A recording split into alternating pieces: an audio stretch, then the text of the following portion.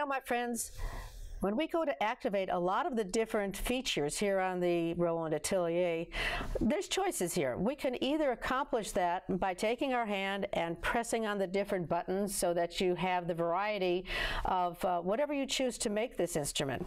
But sometimes that can be a little bit dangerous in a way. I'll tell you why.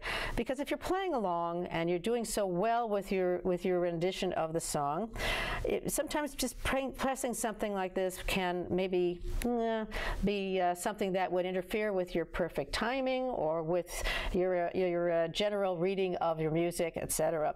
So we can try and do something better. We can actually have the right and the left foot switch on the volume pedal be our guide and can actually do this for us without reaching up and pressing the different controls.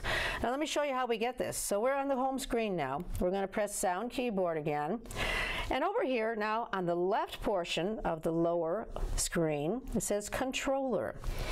So controller now will lead us to, it says left foot switch and right foot switch. Now this is all for the right foot. Remember, this is where your volume pedal is. Now if we want to change things, for example, I have the left foot switch currently set to stop the rhythm entirely. But if I press this again, it will give me several other options. We can have a glide effect be activated by that foot switch, or we can have an intro and ending be activated by that. But for now, I'm going to leave it the way I had it set up, and we had it set to be the rhythm start and stop. The right foot switch we have set for the fill-in. This will be a little rhythmic and fill-in here that makes us sound like we're playing with a combo and a couple other musicians. So again, it's my right foot that's doing it, and I'm just moving just an inch or so to the left or to the right to accomplish this. Let me start the music going here. Okay, let's first of all go to the right.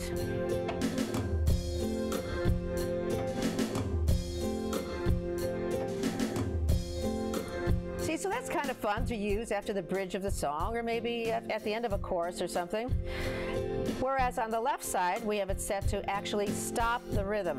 I'm going to move my right foot just an inch to the left. Gone. So, I mean, this is very convenient to do, so as you don't have to reach up and do it with your finger.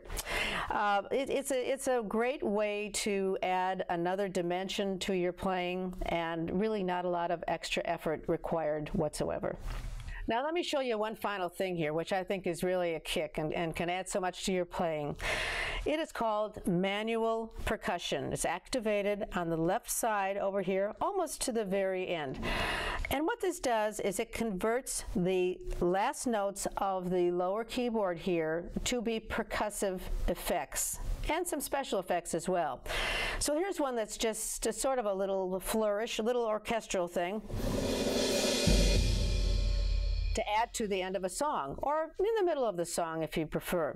So let me just get a little bit of the rhythm going again that we just did, and I'm going to use the manual percussion with my left hand. I'm going to also stop the rhythm with that left kick switch, foot switch that we have activated from our prior session here. Ready? Here we go. Effective, eh? Give it a try.